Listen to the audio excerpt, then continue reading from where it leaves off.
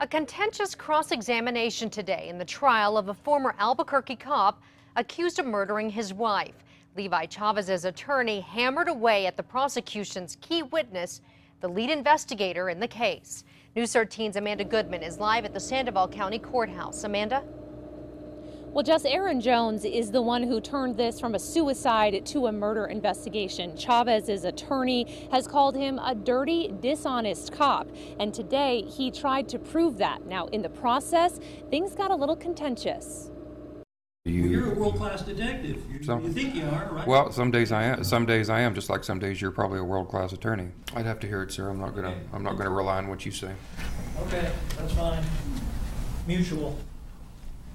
Thanks.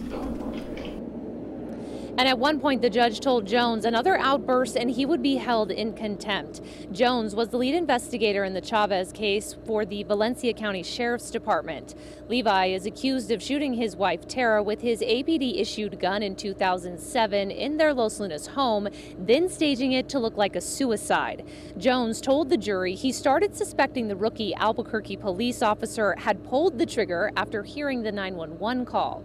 Cerna pressed Jones on that testimony, saying he mischaracterized what Levi told dispatchers. He then questioned Jones's interview tactics with witnesses, asking him why he felt the need to lie to some of them, especially Deborah Romero, the woman Chavez claims he was with when Tara died.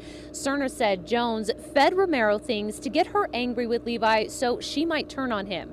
After more nasty exchanges, Judge George Eichwald excused the jury for lunch, then chastised the defense, the state, and Jones for their behavior. This is a very serious matter for all sides, and I intend to keep it serious. Now, on the stand late this afternoon was one of the women that Levi Chavez was having an affair with at the time that Tara died. You'll hear more from her coming up tonight at 10 o'clock. Back to you. All right, thank you, Amanda. There have always been questions about Levi Chavez's whereabouts during the time span Tara may have died. Court documents show he was unaccounted for at work that Saturday night. He claims he discovered Tara's body the next night.